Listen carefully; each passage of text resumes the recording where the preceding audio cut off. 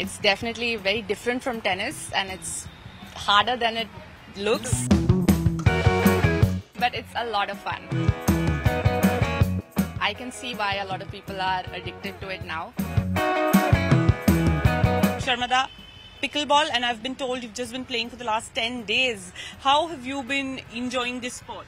It's a lot of fun. It's fairly new to me, and I just started, and it's definitely very different from tennis, and it's harder than it looks. I'm telling you guys, it's harder than it looks, but it's a lot of fun.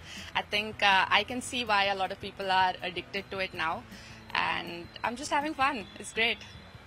You spoke that you're having fun, but also let's talk about the fact that it is very competitive as well.